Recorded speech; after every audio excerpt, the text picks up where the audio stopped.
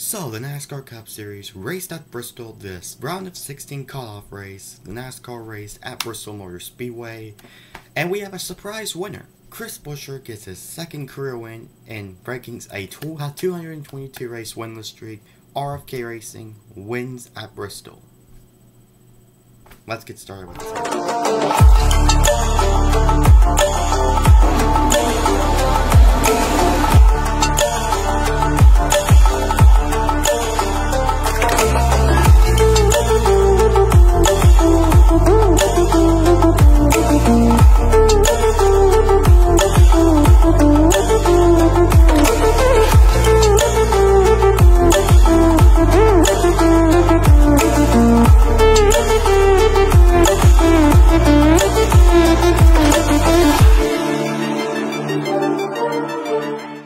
What's going on, everybody? Welcome back to another episode of In the NASCAR. Today I'll be doing the Bass Pro Shops night race review, and I gotta say, this race was really darn good. Not as good as last year's, in my opinion, but it was really good. It was really solid. So, yeah, I would just like to say congratulations to Chris Buescher. He deserves it.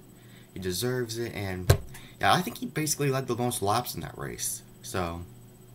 Dominant by Chris Buescher. Happy for Chris Buescher. So, yeah, he had a very fast RFK racing. Pretty much RFK racing was almost perfect tonight. Almost perfect on Saturday night. Was almost perfect. But Brad Keselowski, while leading, he had a tire down, and well, Chris Buescher, he done it. So, congratulations to Chris Buescher and that team. I was really glad Chris Buescher won over Brad, because if Brad won, then. Oh boy, guys, because you know, I do not like Brad at all, so, yeah, so yeah, I'm happy for Chris Buescher, so yeah, along with this was actually the round of 16 cutoff race, and the 4 drivers have been eliminated are Tyler Reddick, Kyle Busch, Austin Dillon, and Kevin Harvick, who was in a must-win situation heading into this race, and didn't win. So, yeah, so three of the 4 drivers I had being eliminated in this round advanced, which, oh my gosh, was extremely surprising. I had Kyle Busch eliminated in the round of 12, Tyler Reddick and Kevin Harvick both eliminated in the round of 8, but I never expected them to be eliminated this early. Like, Kyle Busch had 2 blown motors in 3 races, 2 blown engines. It's shocking. It's really shocking. Like literally. Kyle Busch eliminated in the first round. Now the only Toyotas are left for the Drivers' Championship, or for the playoffs, are my driver Denny Hamlin and Christopher Bell. That's it. And they're practically both tied right now in points. So, yeah. And I had unfortunately have Denny Hamlin being eliminated in the round of, in this round, the round of 12, I'm doing my round of 12 predictions real quick, so, yeah. So, I think the drivers will be eliminated are Suarez, Briscoe, Cindric is a tough one. I know Suarez and Briscoe, I don't think those 2 will advance. Same with Hamlin, I don't think he's going to be advancing either. But, I don't know about the last one, guys. I really do not know about the last one. I will just have to wait and see. I was going to go with Austin Cindric, but due to the tracks that Cindric's good at, I'll be so surprised if Cindric makes it to the round of 8. We'll have to wait and see, but my pick for Texas is Ross Chastain. He's my pick for Texas. So now let's get down to the race itself. So on the pole was Eric Almirola. A lot of drivers in this race had issues. Fords had Fords have tire issues. Ryan Blaney had some problems. With the suspension and stuff. That's why his car was sparking in the back. And literally the stages have been swept by RFK Racing, I believe. So, yeah. Okay, so I was 1. Brad Keselowski won stage 1. Christopher Bell, he actually won stage 2. So I just want to make that clear. Blaney had flat tires. Some of these drivers had issues, like Toyotas had power steering. Bubba Wallace, I know he had some. Ty Gibbs, Martin Truex Jr. actually flipped off the motor. That was pretty hilarious. So, yeah, just Martin Truex Jr. Just 2 engine failures in two engine failures in 3 races. Just, what is going on with Toyotas? Like, I mean, Denny Hamlin, he also had a flat tire, but good thing he was able to finish 9th, which is ironically the same situation to what happened last year. Remember last year's Bristol race? Hamlin had a flat tire and was able to finish 9th. Exactly what happened tonight. Exactly. So, yeah, tire issues tires were, you know, were just really key. And there was PJ1 laid down on the track. It was on Thursday when the ARCA race started, but it weared off and now the outside was the preferred line.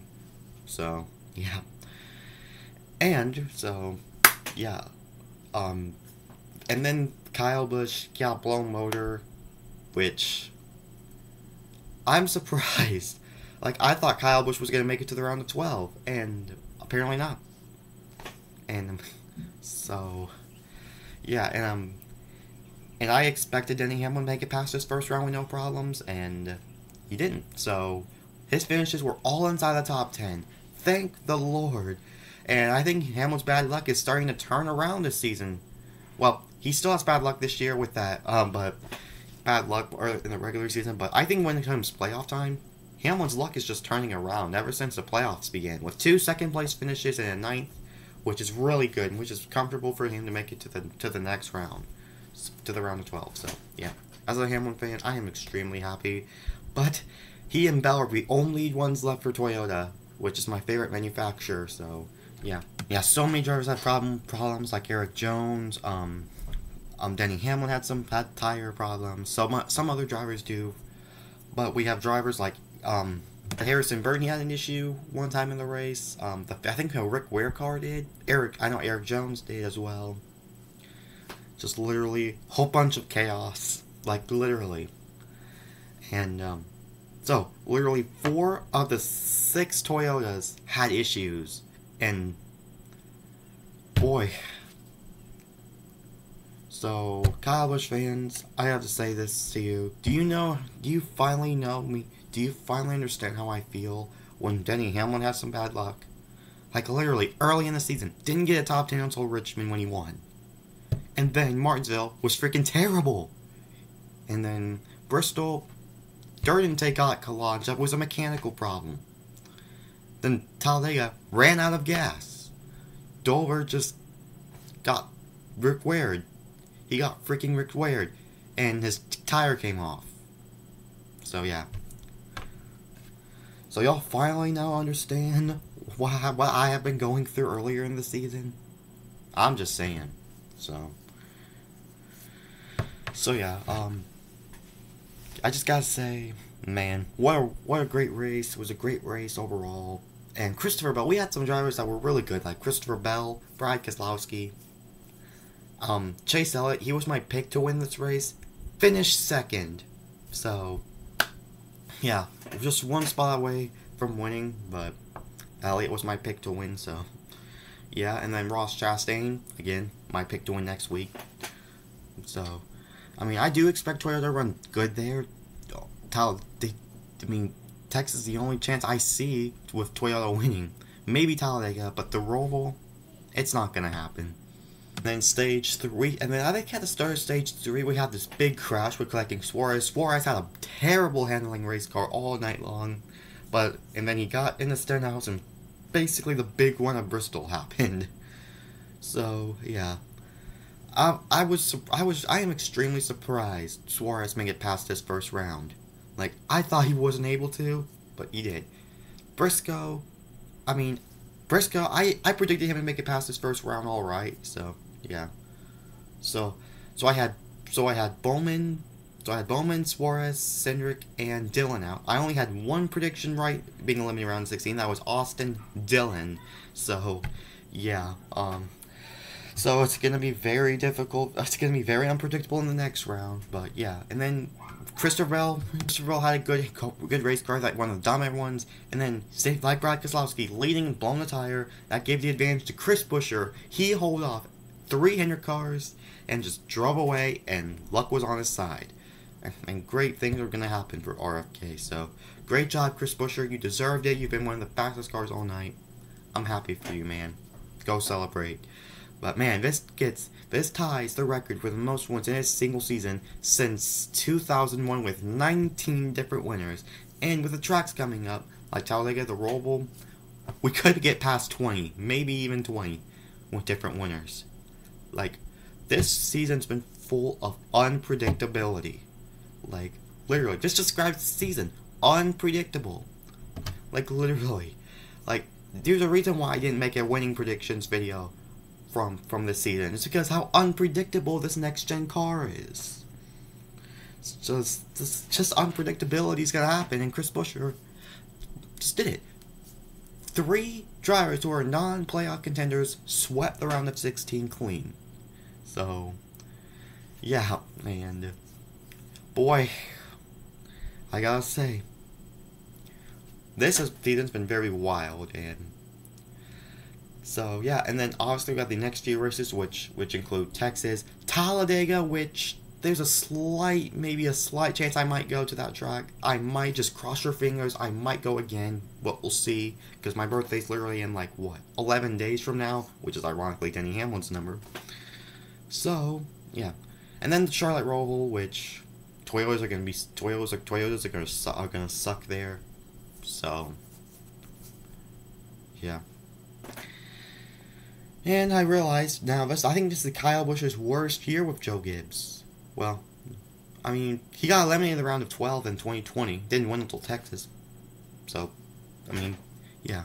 But congratulations to Chris Buescher, RFK Racing. Go celebrate. The racing's been really good. We have some bump and banging action. Now I'm going to go and take a look at the race results and the playoff grid. And here are the results from Bristol. Chris Buescher finished first, Elliott second, Byron third, Bell fourth, Larson fifth, Chastain sixth, AJ Allmendinger, he was able to finish seventh. He won the regular season championship in the Xfinity Series. Cole Custer eighth, my driver Denny Hamlin ninth, and running out of the top 10 is Kevin Harvick. Here's the rest of the results. Brad Keselowski followed back to finish 13th after blowing a tire while leading.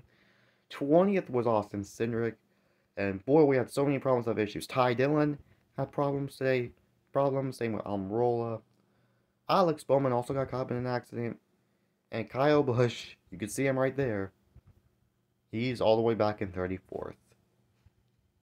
Playoff standings right now currently, Chase Elliott is plus 31, Joey Logano plus 16, Ross Chastain plus 11, Kyle Larson is plus 10, Byron is plus 6, Denny Hamlin is plus 4, Christopher Bell is only plus 4, and here are the drivers who are below the cut, and Blaney's also plus 4, so it's a 3-way tie between Hamlin, Christopher Bell, and Ryan Blaney.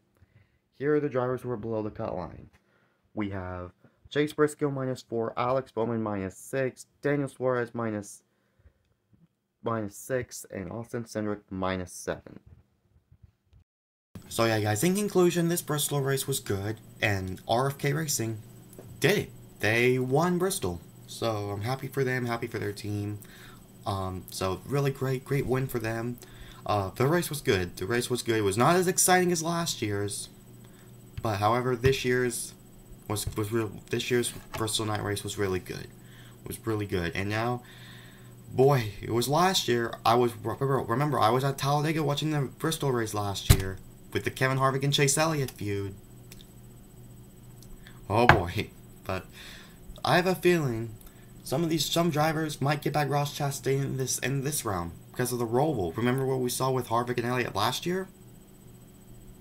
Yeah, you know what I mean. So yeah.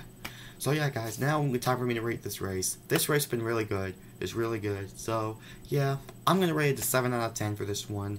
It ain't one of the most exciting Bristol races I've watched, but it's not like last year's. Last year's was fun, but last year was really exciting. Probably like almost a 10 out of 10 perfect race.